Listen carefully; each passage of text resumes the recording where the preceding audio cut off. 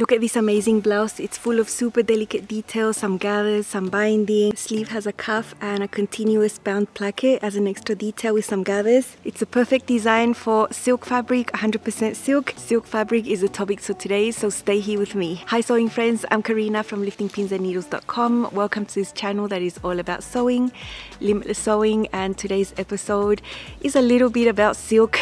Now maybe you have some silk in your fabric collection. I'm talking about 100% silk. I usually sew with fabrics that look like silk and feel like silk. They can actually create polyester fabrics that look very much like silk, but they really aren't. I do have a small to medium sized collection of 100% silk fabrics. I've been collecting those for a pretty long time. They're mainly solids. I have a few prints in there, and the only reason I haven't been sewing with them is because I haven't washed them. The garment I showed you just a few minutes ago is a Rhapsody blouse. This is a pattern from Love Notions that I believe is the most popular pattern ever. And once a year it goes on a Feature Friday sale, which means it's only $5. That is over 60% off the regular price. That is today. That means that today is a discounted day for this pattern. I have already made it 8 times in the past. I started making it in 2019. I've used all types of fabrics like chiffon, different weights of chiffon, crepe, rayon, all sorts, and I've made a lot of the sleeve options. There are about 9 sleeve options here. I'm showing you here on the side a few images of my previous versions. I will leave in the description box all the resources I have on the Rhapsody, all the videos. There's a playlist and also a super complete blog post that contains all of them. Of course, there's my affiliate link as well. If you want to use that to get your Rhapsody, I make a little commission from that sale, but it doesn't cost you anything extra. So the silk one I gave you a sneak peek of is my 9th Rhapsody blouse, and I did a little extra to the sleeve. I used the long bishop sleeve, which would have a casing here with an elastic, but instead of just doing that, I added a cuff and a continuous bound placket. In yesterday's video, I showed you a tutorial on how to do that, and I showed you the sneak peek of my silk. So go ahead and catch up with yesterday's video if you want to learn how to do something like this. You can add that detail to a sleeve that doesn't have it. I'll show you my silk Rhapsody blouse in a little bit, but first I want to show you the fabric. It's beautiful. It's super lightweight. It's silk chiffon, 100% silk. There's no other type of fiber in there. It's got a slight sheen to it. It's very light, very floaty. I really want to discuss about how you could treat this at home without having to take it to the dry cleaners. Now, a lot of people will say that you can't actually wash silk, and it's partially true. It just depends on what your intent is with the garment. For example, if it's a wedding dress that will be worn once, if it's a super special piece that is mainly going to be worn once, maybe you're not going to wash that fabric and you're going to sew it straight as it is, because usually silk has a sort of texture and sheen and shine. The feel of it can sort of change when you go through the cleansing process, whether it be dry clean or washing with water. So if it's a one-of-a-kind special garment that you're gonna wear once, maybe don't wash your fabric, just use it like it is and then consider dry cleaning it in the future. That is one option. It's not what I would choose. I would want to make blouses that I want to wear and just keep wearing plenty of times. I don't really believe in making things that you're going to wear once other than a wedding dress. So I want to wear my garments a lot and I want to care for them at home.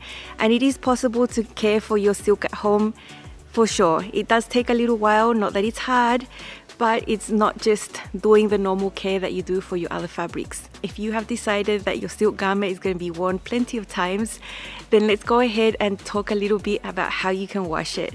Because we are sewing, we are working with fabric that came from a boat, could be dirty, could have chemicals. It is preferable to wash it so it can shrink a little bit and so it can have the final texture that the garment is going to have once you wear it. It might become softer actually, but it can lose a little bit of the sheen that silk has naturally. I'm willing to sacrifice a little bit of the sheen to be able to do this at home and not take my blouses to the dry cleaners. You know, it is a pretty expensive process, at least in my context. I live in a rural area. To find a dry cleaner, I'd have to go a lot of miles by car, and that's just not a reason I would travel for. No. If you actually buy some 100% silk clothing, maybe pillowcases, it could be a good idea to look inside at the care label. Now, some of them might have a bit of conflicting information in there. We also have the symbol for hand washing, no tumble drying, no bleach, cool iron, dry in the shade. But then one little aspect that is different between labels is some of them say wash in cold water, some of them say 30 degrees. Most of them will say hand wash or dry clean. If you generally wash with warm water and it's really important to you, I think 30 degrees Celsius or 86, I think it is in Fahrenheit, is the highest you can go. So it's very, very lukewarm. I generally wash everything with cold water, so I wouldn't change my practice just because it's silk. And because cold water is also perfectly fine for silk. So I would definitely hand wash in cold water, but if you want it warm, up to 86 degrees Fahrenheit would be okay. Silk is a natural fiber. It is sensitive to heat. So if you throw boiling water in there, it could just really help those fibers start disintegrating and just losing their shape. So definitely stay away from that hot water. Now, there are some people that are super adventurous and really want to wash their silks in the washing machine, which I wouldn't recommend. There are special products that could help, you know, mesh bags that you can put your garments in. In this case, you'd put your fabric in there. If you don't have one of those, you could use a pillowcase, put your silk fabric in there, put it in the machine on the most gentle cycle. But I think even the most gentle cycle won't be gentle enough. And what I worry here is the amount of time that the fabric will be in there wet, because you want to avoid it being wet for a long time. If you really want to wash them in the machine, go ahead and try, you know. I just wouldn't want to have my silk all torn up in there and just weakened in the long run. It is an expensive fabric. If you've made the effort to sew a garment, which is considerably more than just buying a ready-to-wear silk item, you know, I would hand wash 100%. Now, there's one little thing that you need to do before you hand wash that will let you know if you can hand wash actually that particular silk. If you've got really vibrant colors, you know, there is a small chance that that color could bleed and fade a lot. So just take a piece of white cotton, dampen one of the corners of your fabric and just rub it gently against your white cotton. Get it a little bit wet there and see what happens. If your cotton stays nice and white and crisp and there's no transfer of color, you know, you're pretty safe to wash it with water and just do your process. But if you have an amazing amount of transfer of that color onto the white cotton, you know, you could run the risk of your red silk turning pink and just you not ending with a nice color that you bought the fabric for. So in that case, I would just dry clean. I would sew my garment and just know that it's a special one that's going to get dry cleaned, you know. But if you've done your test and everything is perfectly fine, then it's all good. So in the example that I'm going to show you, I did test my fabric. This is a black silk. It's got a little bit of print going on there. Very difficult to see the right and the wrong side of the fabric. But I tested it very well to make sure that none of that black was going to transfer and I was going to end up with a gray silk because I didn't want it gray, I wanted it black. So just make sure you test. What I'm saying is there is a chance that you might not be able to wash your fabric. You know, if fading really bothers you, it would be a dry cleaning type of garment. Another thing I wanted to discuss was the type of product that you're going to use. You know, typical detergents that you use for your regular wash, you know, involve washing polyester, maybe cotton, maybe linen, that type of fiber. Those regular types of detergents usually use enzymes that break down proteins and fat that are contained in stains.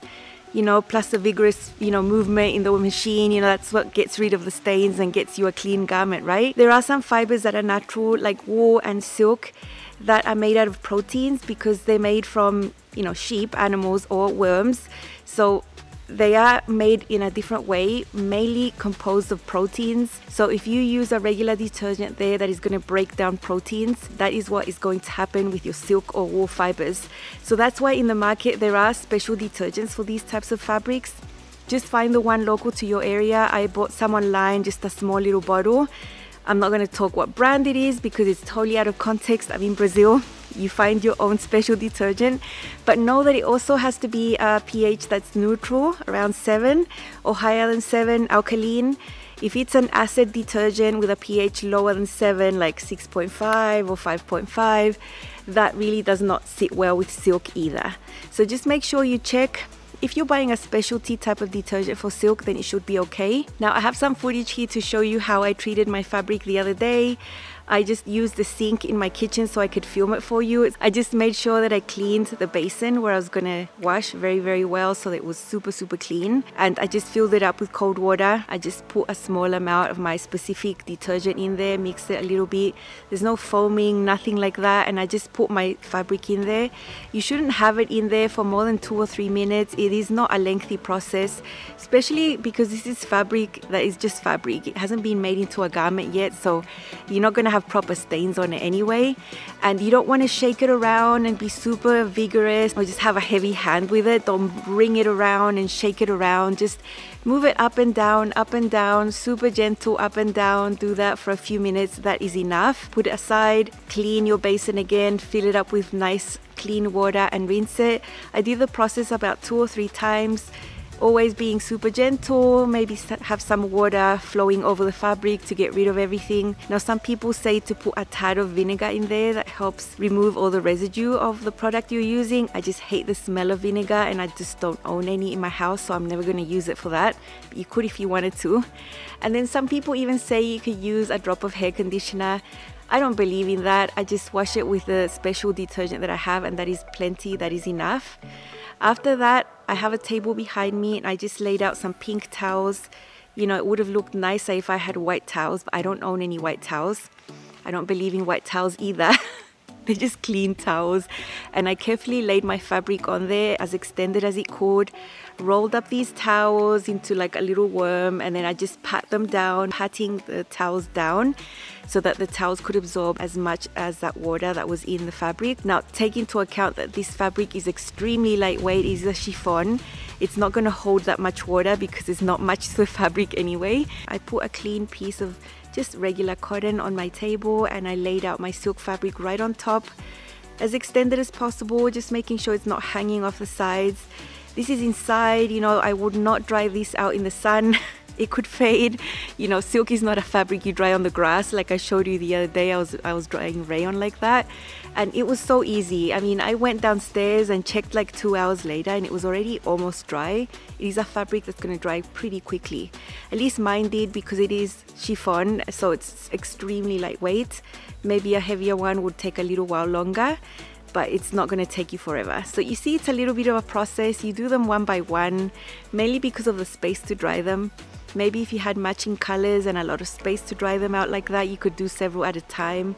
But I know for me, I would have to do them one by one, and I should get started on that because I have a few beautiful fabrics in my collection that I really want to use. I already have on the channel a really detailed video about how to work with silky fabrics, and it shows you everything about how to cut it, how to lay your fabric. It's really comprehensive, and 100% silk would totally be included in the fabrics that I'm talking about there. I discuss the type of thread, the type of needle, everything like that. So if you want to know more about how to actually sew with it, go and watch that video. I will link it down below. Here's my Rhapsody blouse in 100% silk. For me, it was the same type of feel I have when I'm manipulating polyester chiffon. It was no different for me, only that this is much nicer and much more valuable. It's black and it's got some type of white print that looks like specks of paint on it. It's very beautiful. Here is a little V right there with binding. I have a video on my channel showing you how to do this V for this pattern. And here is the binding that goes all around the neckline there. You know that there was hand basting involved. There was a lot of hand basting in this project. Totally worth it though. It's super neat. You see the binding going all the way back. And on the back you have a yoke that's double, 2 layers. I used the 2 layers of silk right there. And on the center back, from the back piece, there's supposed to be a box pleat, but I did gathers instead. I think gathers are more delicate for this type of fabric.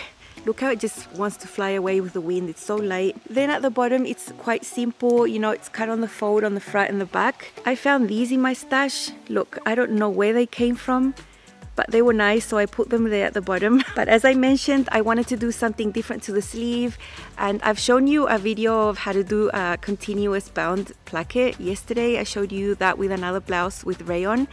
It was the same process for this one. That little opening there, I showed you where to place it on the pattern, how to extend that area. Once you do that little opening and slits, you sew your binding on. Small seam allowance. After doing that, you flip the binding towards the front. hand baste that, of course, to keep it neat and keep it from moving. And that covers that raw edge of that slit. Then you sew it extended, super easy, and then you fold your sleeve right sides together, you know, aligning all this bound area. And you do a little diagonal seam across the top. Voila, it's so easy. This is how it turned out. I borrowed the cuff from the Aria shirt, also from Love Notions, and there is my continuous bound placket. It's so beautiful. I tried to use a print that was a little contrasting there so that you could see it, but it's so pretty. I put 3 buttons there that are sort of special buttons also. And for this one, just because it's silk and because my hand fits through here, I didn't do the buttonholes. I just sewed the buttons right through.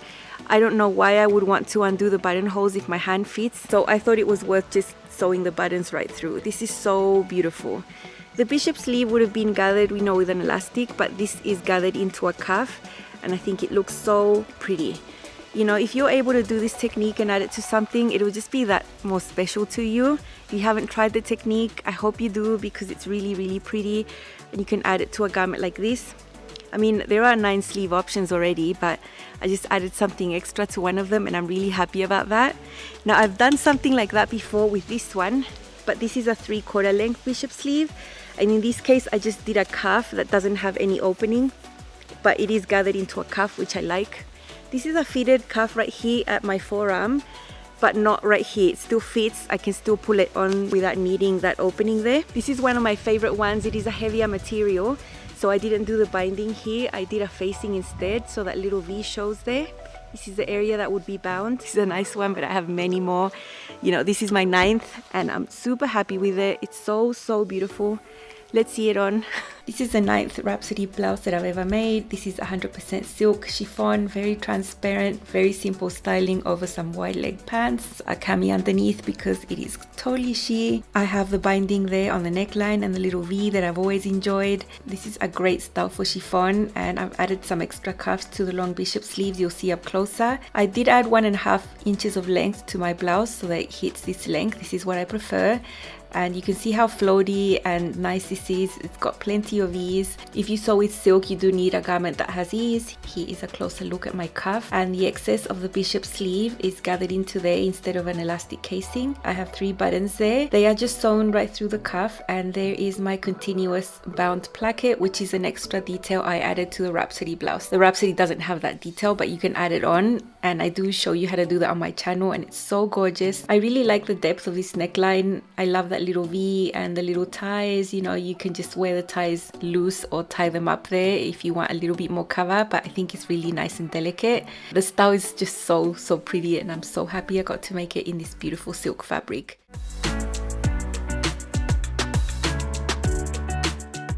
Here is a closer look at the neckline, the gathers coming from the yoke and the back yoke that is double burritoed. It's all clean inside.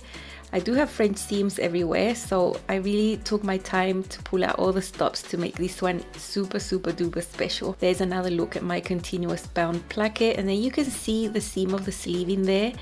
It's all French seamed.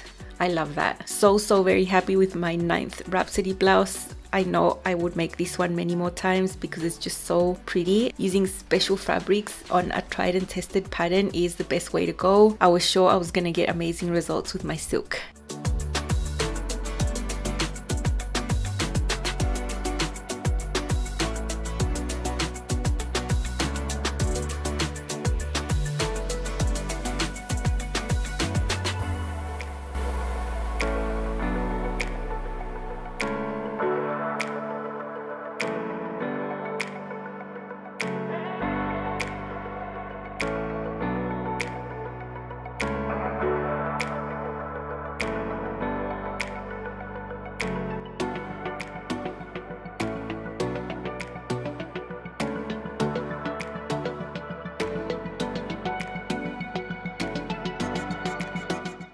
I hope this episode motivates you to look for some silk fabric. What I've done in the past also when I wanted silk is go to thrift shops.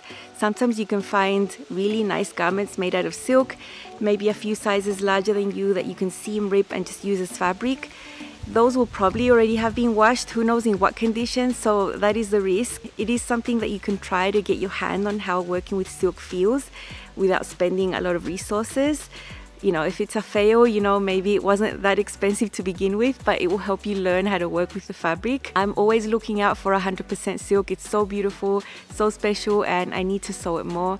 I hope you'll see more of 100% silk in my channel. As you can see, it's not that hard to care for. It's not that hard to wash. You can do it at home. Just plan your time and your projects.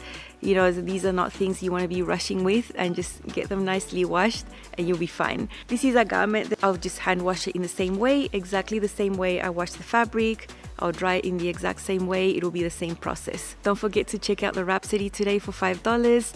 In the description box below, I'll leave you links to a playlist of all the videos I've made about the pattern, and also a blog post has all of them. It's like a one click to everything right there in my blog post. Have an amazing weekend, and I will see you again very soon. Bye.